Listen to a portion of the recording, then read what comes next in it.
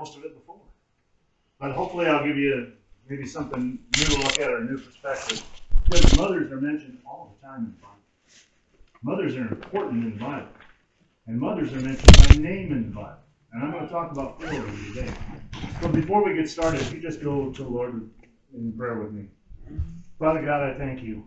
I thank you, Lord, for this beautiful day. I thank you for all that are gathered here today, Lord. And I thank you that we can celebrate our mothers today. And Father, I know that you put emphasis on that too, Lord. And we just want to, we are so grateful that that is the alignment that you set up, Lord, that we would have mothers and fathers, that we would have a family, Lord. And this is a day where we celebrate that special portion of the family, the mother. And Father, I just ask that you give me the words that you want spoken as we go into this sermon, Lord, and that you also, Lord, just open our hearts and our ears to hear what you have to say. I ask these things in Jesus' name. Amen. Amen.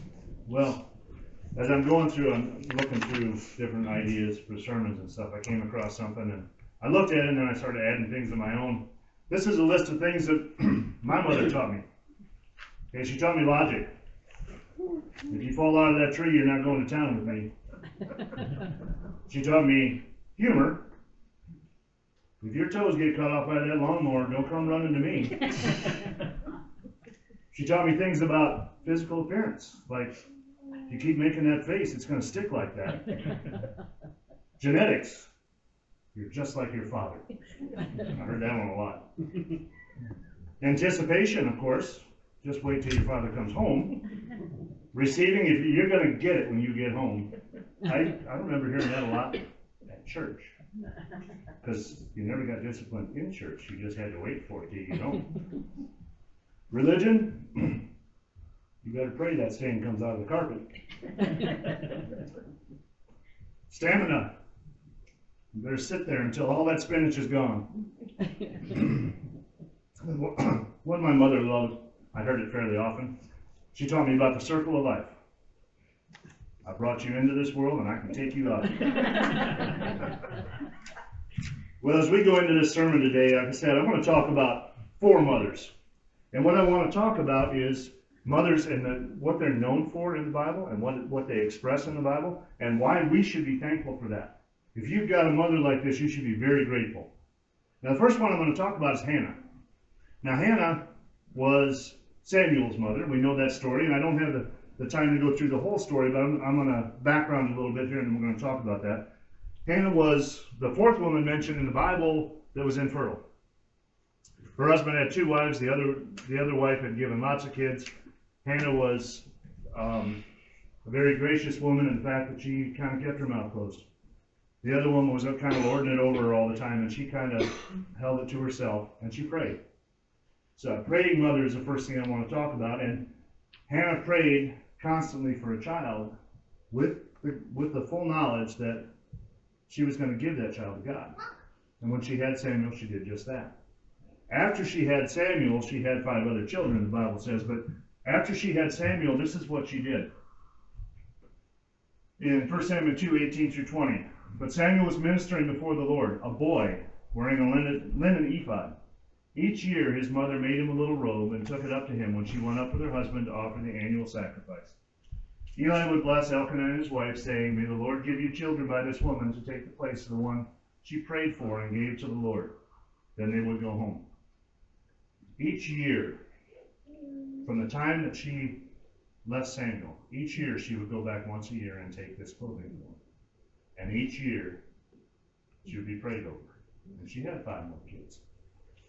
But she prayed for her son, and she prayed for him constantly, and I'm sure we would all be like that. I have had the opportunity throughout the years to work in different places where there are boarding schools. And PILC is one of them. I've worked over there quite a bit with some of the kids over there. And kindergarten through 8th grade. I could not imagine in my life sending a kindergartner away and only seeing them at Christmas in the summertime. I just can't comprehend that. But I know if it had happened, we'd spend all our time in prayer. When you pray for them when you can see them. When you can't see them, boy, that would have been tough. And this woman was a praying woman, and she was faithful all the way through. So if you have a praying mother, you need to be thankful. You be grateful for the fact that you have a praying mother. The greatest prayer warriors we'll ever know are our mothers. And the first person who ever showed us even a glimpse of the love of God was our moms. Moms did that for us. Now, there's a passage in Psalm 127:3. This kind of explains Hannah a little bit too.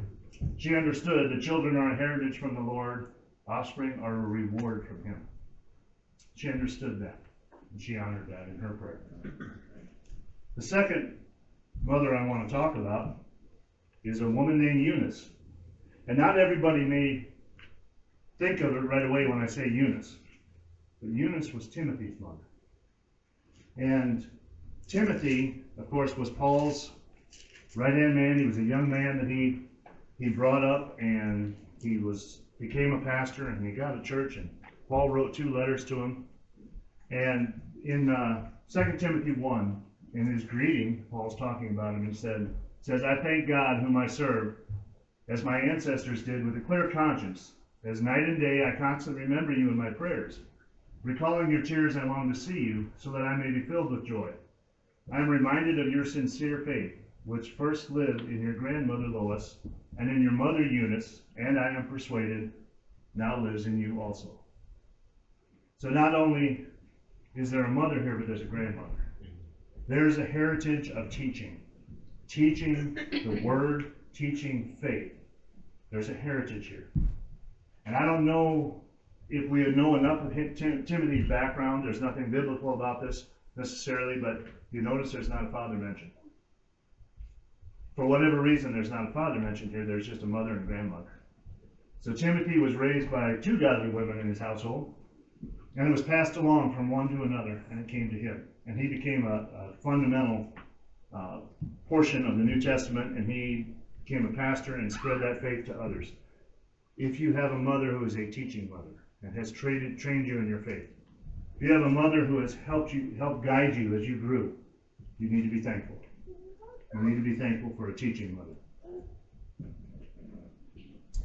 The third mother I want to talk about is the sacrificing mother. And this one, hang on just a second, Pete. In this one, again, I'm going to background this one a little bit, this sacrificing mother. I'm going to talk about Jochebed. Now, Jochebed was Moses' mother. And at the time in Egypt, the Hebrews, the Israelites, had gotten to be too big. They had been blessed with lots and lots of children, and they had grown so big that the Egyptians were afraid of them. And Pharaoh's command at that point in time was, he said, all the midwives are to kill the male children when they are born. We got too many of them, we got to start seeding them out a little bit. So imagine being pregnant at that point in time, knowing that if you had a male child, he's got a death sentence the minute he's born. And there's nothing you can do about it. If you're pregnant, you're pregnant. My wife tells me that once you get started, it's going to finish. There's nothing, I mean, you got to go all the way through it. But she's got this situation going now. Well, she does have a little boy. So we're going to go through a little bit here. It's going to be 1 through 10, but it's going to take a couple of slides to get there. Now, a man of the tribe of Levi married a Levite woman, and she became pregnant and gave birth to a son. When she saw that he was a fine child, she hid him for 3 months. But when she could hide him no longer, she got a papyrus basket for him and coated it with tar and pitch.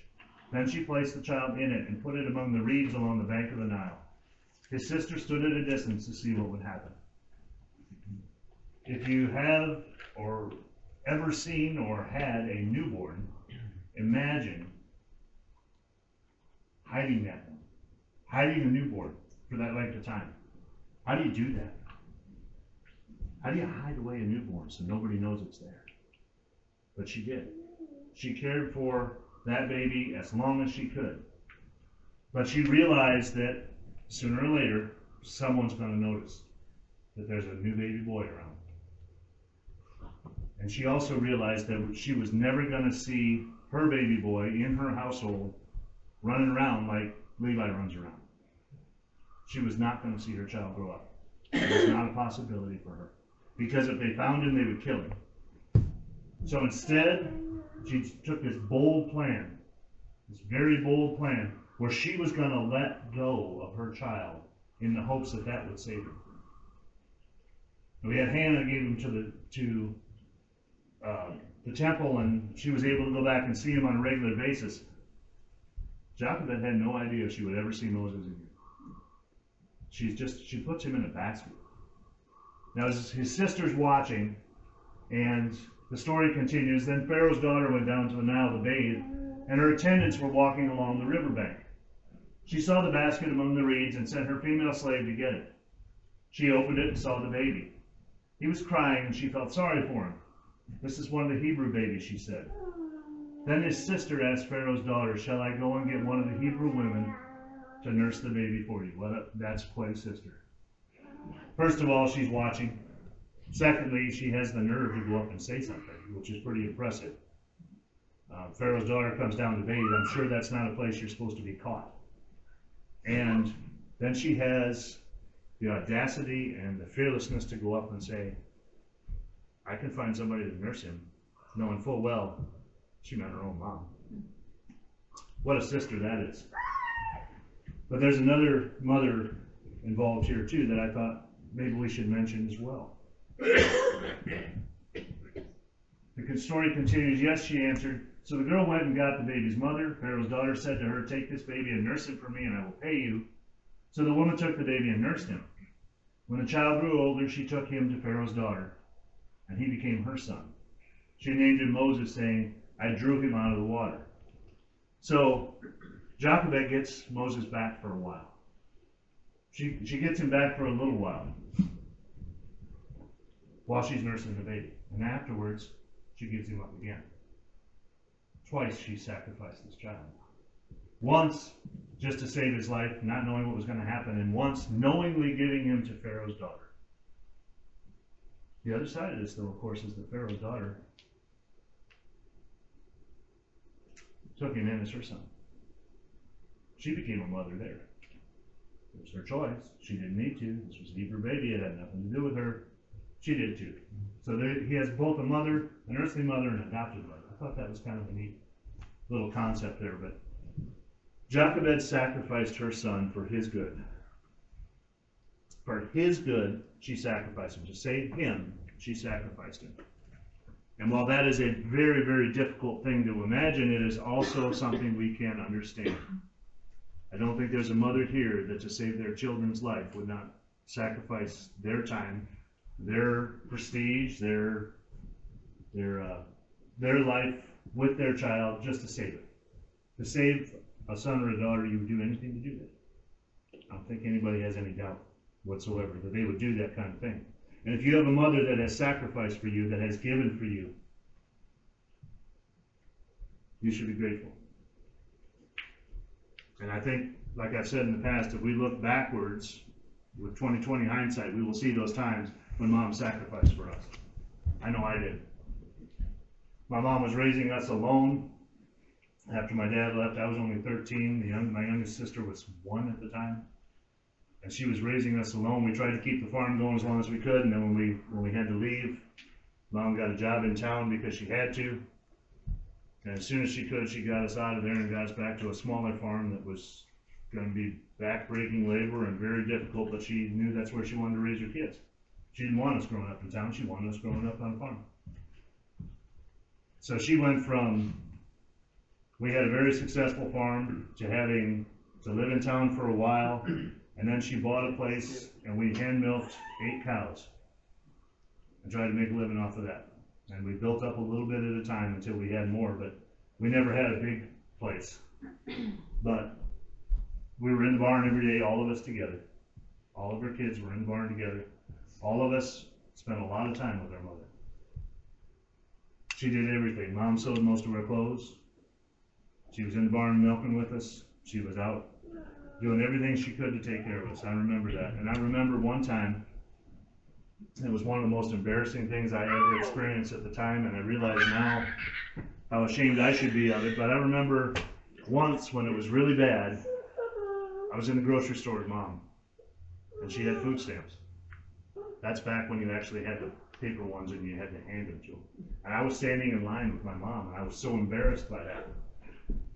And I think about it now, and I think about how ashamed I should have been to be embarrassed that my mom was going through all this just to take care of us. She had sacrificed a lot of her personal pride to get to that point because she was a very independent, still is a very independent woman. She just turned 70 this last month. Very independent woman, very strong woman, but she would do anything for her kids. And we all grew up and did fairly well in the end. But Mom has always been tough. Rheumatoid arthritis, all sorts of things, put her in a wheelchair, put her in a nursing home when she was in her early 60s. She's had strokes, she's had kidney cancer. She's had a lot of issues. But she's still tough as a bird, and I still wouldn't cross her, because I know. Same thing when I was 16 years old, I've been this size since then. She told me, she's a little lady. She told me when I was 16, and I came home late one day, she said, "Don't you ever think that I won't stand behind the door with a baseball bat. You'll never be too big for me." She gave a lot of sacrifices, but she did all that because of the love. Now, the last mother I want to talk about is the one that we probably know the best. Just hang on, Pete. It's the one we think about the most when we think about a mother in the Bible, and that's Mary. Mary, the mother of God. Mary, the mother who bore Jesus Christ. It's the one we think about the most. It's the one we talk about the most. It's the one that comes up in the Bible a lot because the New Testament is full of instances with Mary involved. And in my opinion, Mary is a long-suffering mother.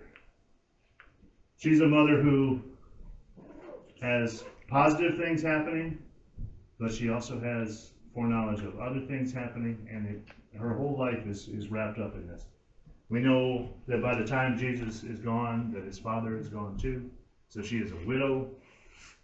All sorts of things go on in her life, but she starts as a very, very young girl. And as a very young girl, the angel visits her, tells her she is going to be the mother of the Messiah, and she accepts it. And she's scared, and the angel says, "Don't be afraid. You found great favor with God." That's a blessing. But with the blessing comes a lot of pain in her life because of that. If she hadn't been the mother of the Messiah, she probably would have had a normal life like everybody else. Would have went fine. She wouldn't have had to go through the ostracization of being a virgin with a baby. She wouldn't have had to have gone through that trip to Bethlehem with her husband who was taking her along, probably because he wasn't sure of her safety. She wouldn't have had to have gone through the looks from the community and all those other things. She'd have just had a normal life. She was a very faithful woman, even at a young age. So she would have had a normal life. And she sacrificed that because God asked her to.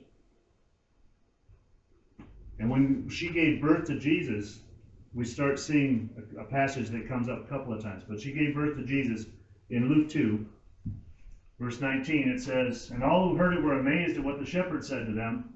But Mary treasured up all these things and pondered them in her heart." Very thoughtful woman. All these things are there in her mind. Again, later on, the same sort of thing comes up when they go for dedication. And she's told that it will pierce your heart. This is gonna hurt you. But then, of course, Mary is a mother. She's a mother like any other mother. At the wedding in Cana, John 2, 3-5 says, "When the wine was gone, Jesus' mother said to him, 'They have no more wine.' 'Woman, why do you involve me?' I don't know about you, but if I'd have said something like that, I probably would have got a smack out of that. Call my mother woman. Although Pete does it occasionally and gets away with it. His mother said to the servants, 'Do whatever he tells you.' I picture this scene. They're at this big celebration. It might be family of some sort, extended family, something like that, because Mary's concerned about the wedding party and what's going on. This is the first time Jesus does a miracle. This is the first step that anything happens, and it's because Mom said so. Mom said, 'They have no more wine.' And he knew right away, Mom saying, 'You fix it.' And he says, 'Oh, it's not time yet.' And she just turns her back on him and says, 'You just do what he tells you to,' and she walks away. Knowing full well that he can, and he will, and because Mama said, you should. Jesus does it. Even though he says it's not my time yet, Mom asked, so all right, I'll do it. We know the story about the water and the wine then. I'm sure she was proud of her son at that moment in time, because he'd taken care of things quietly, took care of things. Well, the next thing that happens in Matthew 12:48, that same child, Oh, no. that same child rejects her.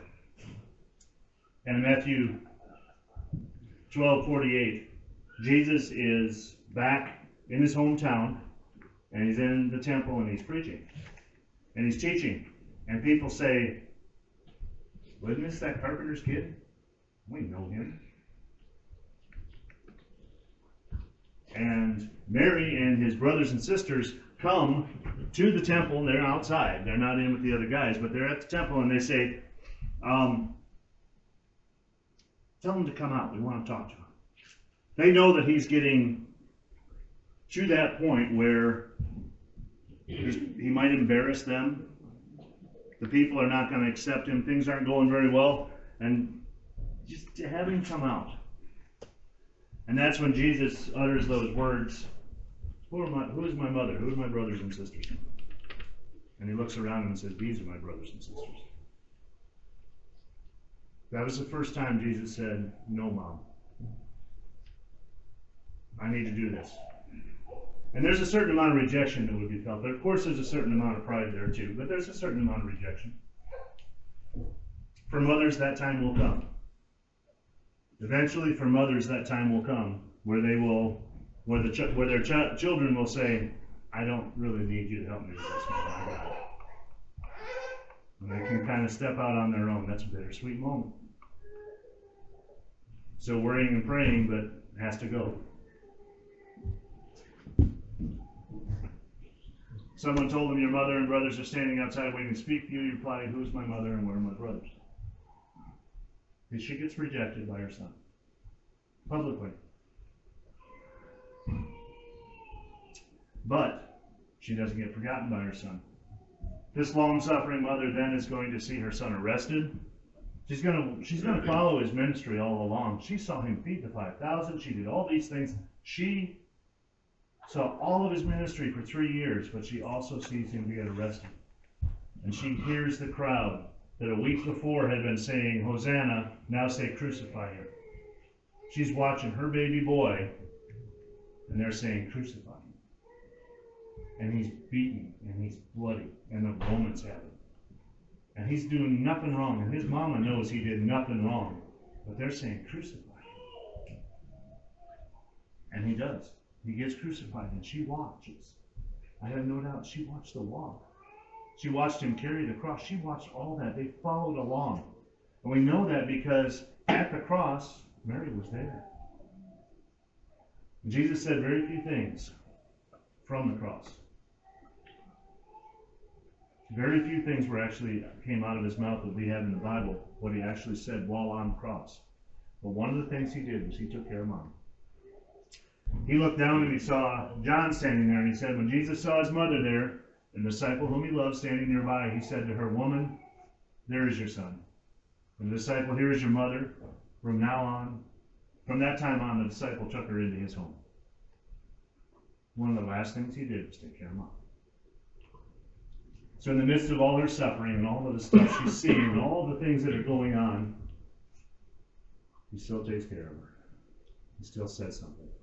He's the oldest son. He's taking care of Mom.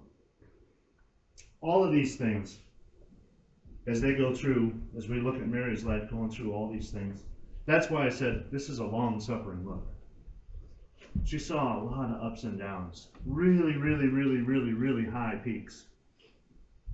She heard God say, this is who your son's going to be. This is what you're going to name him. That's a high point. They had a long traveling time. That's a low point. The shepherds come. The kings come. Everything comes. The magi come. All those things come. It's a high point. She's thinking about these things.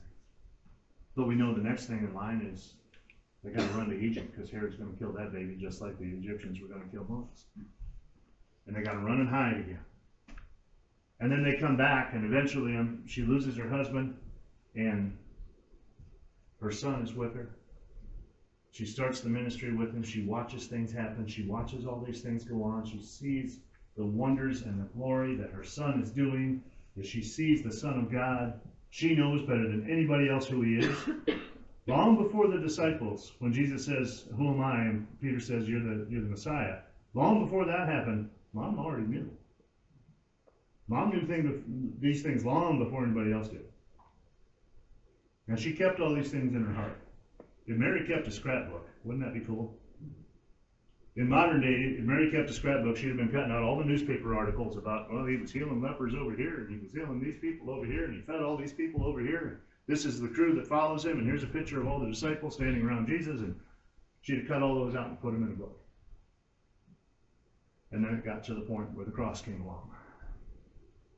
So while Hannah gave her son to the temple, to God, and sacrificed her time with him, and Eunice trained her son and sent him off to be a pastor, and while Jochebed gave her son away to save him, Mary watched while her son gave himself away to save her and to save all of us. She watched the sacrifice that she could have no part in other than being his mother. She had no part in this. There was nothing that Mary did other than give birth to this child. And her child was giving himself for everyone. That's a long-suffering mother. But her story didn't end there. She's mentioned again after Jesus died in Acts 1:14. They all joined together constantly in prayer, along with the women and Mary, the mother of Jesus, and with his brothers. She didn't give up after the crucifixion. She held herself faithful. Knowing all the things and seeing all the things she did, she held faithful. And she prayed. I have met a lot of really good prayer warriors in the church over the years. Every one of them's been a mother. The most faithful people I've ever seen in a church when it comes to getting the job done, getting work done, from VBS to the Good News Club, they're all moms and grandmothers and great-grandmothers. Their energy never fades. They just keep going. I don't think I ever saw my grandmother eat a hot meal. Ever. She feed my grandpa and me when I was there, and then when times came along that we were all gathered together at Christmas time, she'd be running all over the place while everybody else is eating.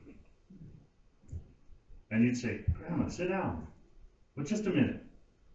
5 minutes later, she's still not sitting down. She's still running around. Long-suffering woman. Her whole life was based upon sacrifice and giving. And Grandma's 90 and she's still kicking. And she's still giving. She calls us fairly regularly. She talks until she's so tired she can't talk anymore. She tries to divide it up, talk to me and talk to Jane. Usually Jane gets the lion's share. Because she loves to talk to Jane because it's mother-to-mother talk. But she'll do everything she can as long as she can physically do it. And then she's too tired. And she calls her kids and she calls her grandkids and she does them all on a schedule so that she knows she only goes so long and then she wears out. We are blessed by God to have mothers. It was his plan from the beginning. Adam came along, image of God, everything's great. And God immediately went, "Oh, no, we need a woman here. He'll probably mess it up. We need somebody to help him out because he can't do this alone." So God created Eve. And there's another long-suffering woman. One of her sons murdered the other one. But that connection, that direction, where the family unit includes that one caring, nurturing, loving person that cannot be replaced, is God sent. We need to be thankful for that. Now, right up here, in this elegant bucket.